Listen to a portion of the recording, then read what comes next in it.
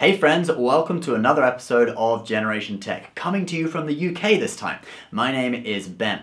Having seen The Last Jedi yesterday, my brain has gone into overdrive with theories and questions about the movie. One of them is, does Kylo Ren have what it takes to return to the light side of the Force? First, a little recap of what went on in the last two movies.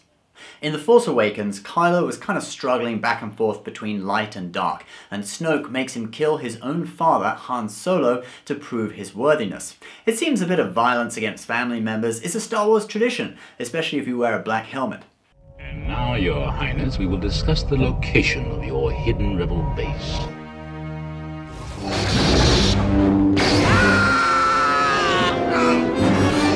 Kylo goes through with this and kills Han, but appears distressed and weakened in his later battles with Rey and Finn as a result.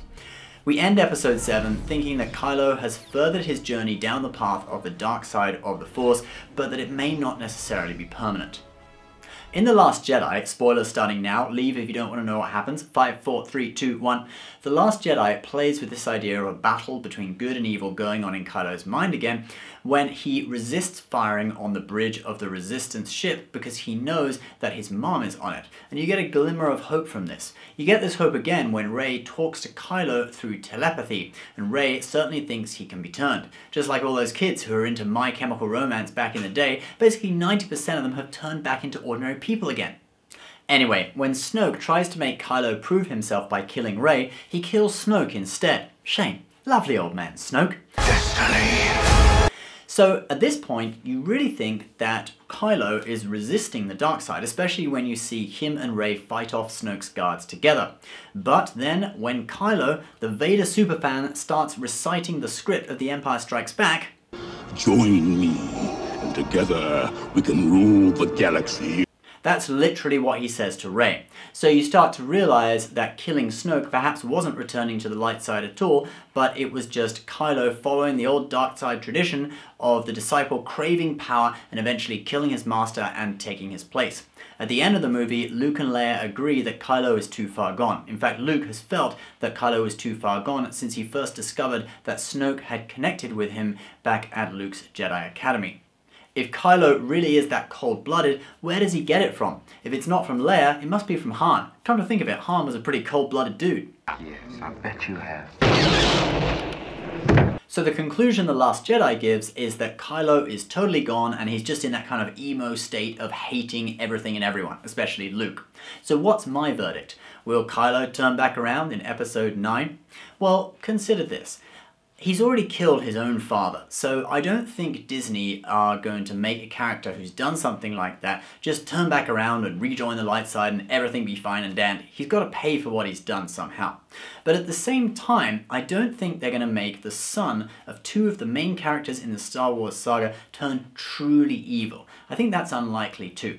So I think there is some goodness buried very, very deep within him, but he's just done too many bad deeds for it to be able to emerge under most circumstances. So I'm guessing that there will be some kind of redemption in the next movie, some catalyst that brings Kylo out of his state of hating everything and pushes him to follow the light, to avert a disaster, for example, or perhaps stop Starkiller Base 2's super weapon. But he's not going to come back and be super friendly and chummy with everyone.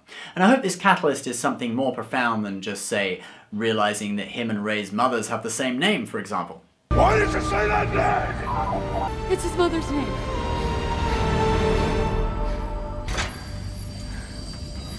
But I think this could only happen right at the very end, possibly after Rey has already defeated Kylo, and I don't think Kylo will live. Just like Darth Vader switching sides right at the end of Return of the Jedi, but then realizing that family gatherings would be super awkward with everyone knowing that he was a Sith Lord for all those years, so just choosing to bow out and die. Luke, help me take this mask off. But you'll die. This would also make sense from the point of view that Kylo is Vader's #1 fan. He would want to follow in his footsteps. Remember, it was only after Snoke had criticized Kylo's homemade Vader helmet that he went on to kill him. So guys, what do you think is going to happen to Kylo in episode 9? Leave your comments below. And in the next few days, we will be bringing you a lot of Last Jedi coverage, so do subscribe and hit that notification button so you don't miss a video.